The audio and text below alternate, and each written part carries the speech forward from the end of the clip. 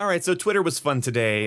The community manager for Treyarch, Josh Torres, said that camping is a legitimate strategy and that human instinct dictates survival at all costs. This is the community manager at Treyarch. I don't think he's a full-on game developer. I don't think he's designing maps or anything. He basically just takes our feedback.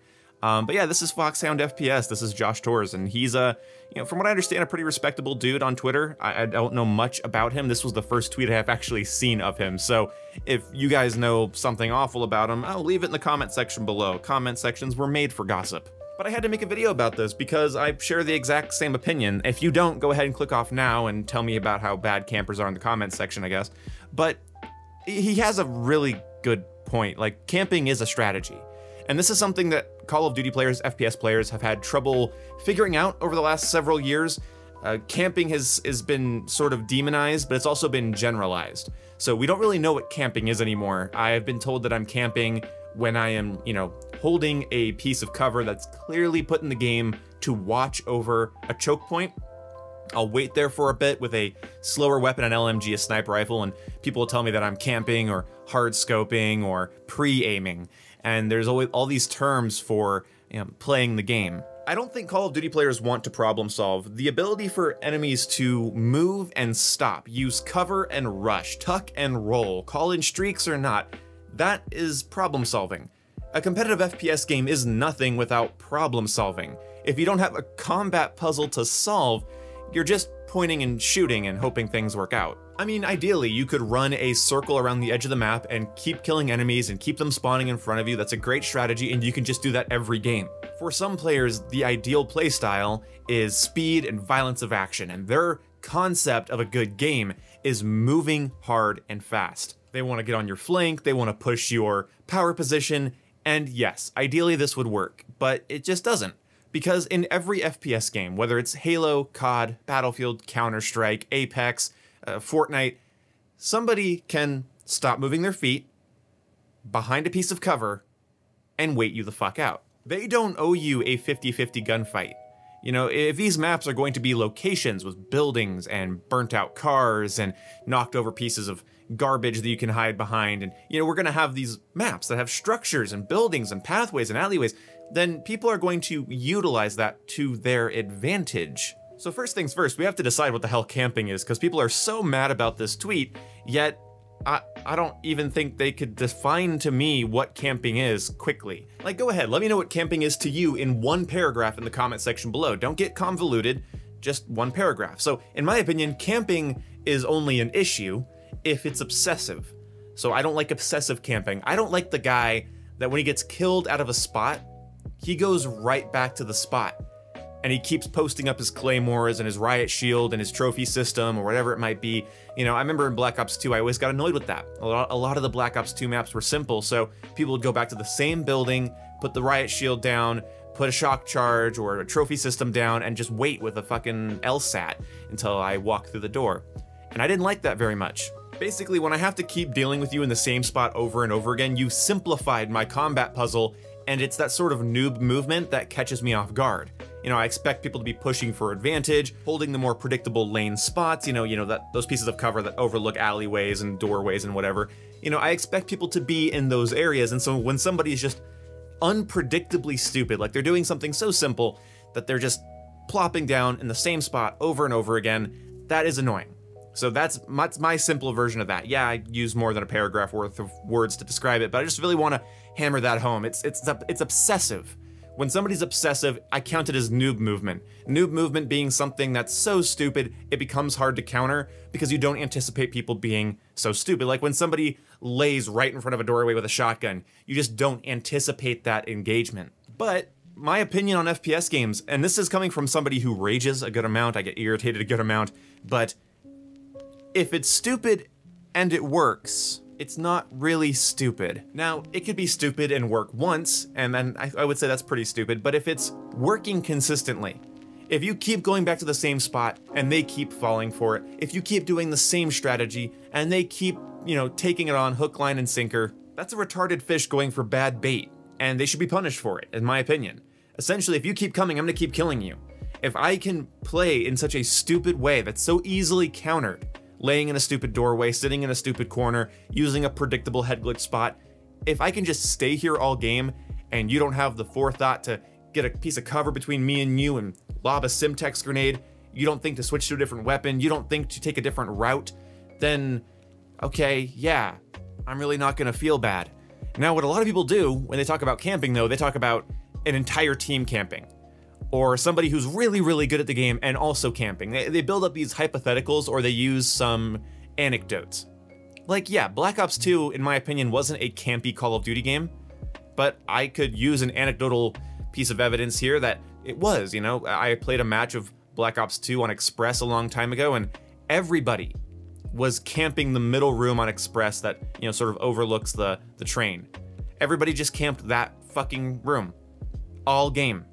They had trophy systems and shock charges. It was like a team of like 4 or 5 people that dedicated themselves to sitting in that room. It was irritating to deal with. Also, in Modern Warfare, my friends and I, an entire full group, you know, 6 people, held down the cafe on Ramaza or the office on Hackney Yard just as a joke, as a meme, you know. Basically, everyone just dogpiled in one room. But that does not happen all the time. In fact, it's so negligible, it's such an edge case, anybody bringing it up is grasping at straws. You're talking about 1 out of maybe 100 matches where an entire team is coordinating a singular camping effort. But what if the entire enemy team is playing conservatively? Well, that's their prerogative. You see, people get to play how they want. I don't know how else to say this. I don't know why this is a topic. Like, yes, you could fight a team of people that maybe aren't confident in head-on-head gunfights. Maybe they're using heavier weapons, LMGs, you know, DMRs, sniper rifles. Why would they push you? Why would they? And why wouldn't you change your playstyle? You might want them to change their playstyle to something that's a little bit more skill-based, fast, frantic, a little bit more 50-50, a little bit more fair. But why don't you turn the tables the other way? I really love camping on campers. When I know a team is playing, you know, conservatively and they're head glitching and they're grabbing every piece of cover and they're sitting in weird areas, I do the same.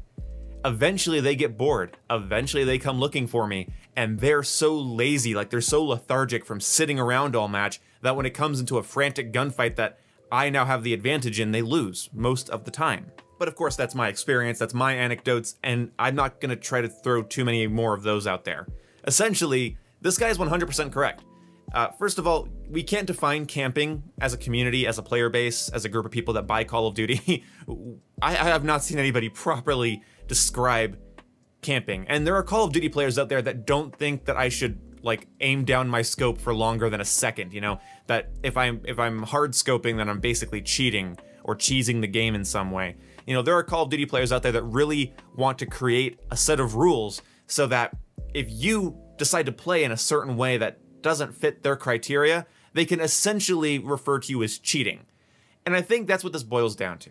You create a set of rules inside of the game. You have a subset of rules, essentially. And this subset is personal to you. And you believe if people play a certain way, they use a piece of equipment you don't like, they use a tactic you don't like, then you can just sort of refer to it as cheating. The way I know this is the case is that I do the same thing. I hate quickscopers. I just do. I hate rounding corners, putting shots into somebody, and getting clicked on by a bolt action. I just don't think that's how those weapons should be used. I don't think you should be able to use something that can one-shot me across the map or one-shot me as I'm putting rounds into you from 3 feet away. I think snipers should just have more flinch, less aim assist. I think they should just be a little bit more of a methodical weapon. But we're simple creatures. We know that quickscoping takes a lot more skill than simply, you know, using a piece of cover. But when somebody's using a piece of cover, that's when your skill needs to show up. That's when your ability to adapt and become flexible, changing your class up, moving to a different part of the map, changing up your playstyle, that's when that becomes crucial. There's going to be cover on FPS maps. There are going to be buildings and rooms and laneways and choke points, and people are going to utilize them depending on their weapon class, their playstyle, hell, their level of sleepiness. I play way slower when I'm tired. If I feel like playing COD, but I don't have any caffeine in me, maybe I've been up all day, you know, and I'm a little bit lethargic, I'll use an LMG, I'll use a sniper rifle, and I will hold simple, basic, predictable angles, and I'll just shoot people when they walk in front of me. I'm allowed to do that. I think the more we limit FPS games, the more we limit players, and the more we demonize players for utilizing the entirety of the sandbox, which yes, includes sometimes standing behind a piece of cover like a scrub. I feel like it loses the human element, the unpredictable element. It kind of loses that freedom of abuse that makes these games so fun to revisit. I mean, I don't know why I prefer to play, you know, frustrating matches of 6v6 Call of Duty versus a fun, you know, story-rich single-player experience at times. You know, I think about it, I'm like, I could be playing some, like, really fun game that's enjoyable, not too hard, not too easy, you know, something like Ghost of Tsushima, Spider-Man. I could go play something fun, right? I'm not having fun. But that not having fun is crucial to the human element of the game. Somebody's besting me. I'm not thinking clearly. It's on your shoulders how you want to play. It's on your shoulders, and I don't know why that's such a hot topic. I get fed up with bullshit too, but I'm not ready to throw in the towel because somebody decided that they were going to, I don't know, utilize the map. So the campers I don't like are the noob movement, sit in a corner, all game, obsessively. You know, I have to start like dictating my playstyle around like avoiding that part of the map. I have to change up my class. It's annoying. I don't like doing it, but I do it. Because he's a human, he gets to play however he wants. Some people like to play the game a little bit more realistically. They set up their weapons to look like real life, you know, tactical weapons, you know, and they hold cover and they move angles and they check corners. And then you have the people that run like Damascus MP5s and they're slide canceling around the map and flipping around and looking like they just snorted a line of cocaine, you know, sweet, good for them. I don't like going up against certain playstyles. Everybody has a least favorite playstyle they don't like going up against. I don't like going up against certain weapons, certain types of players. I don't like playing on certain maps. I don't like certain game modes. Camping is ill-defined, super vague, and unfortunately for all of us, at one time or another, it's totally legitimate. Thank you guys for watching this tangent, this rant, this video. Thank you so much. I'll see you when I see you.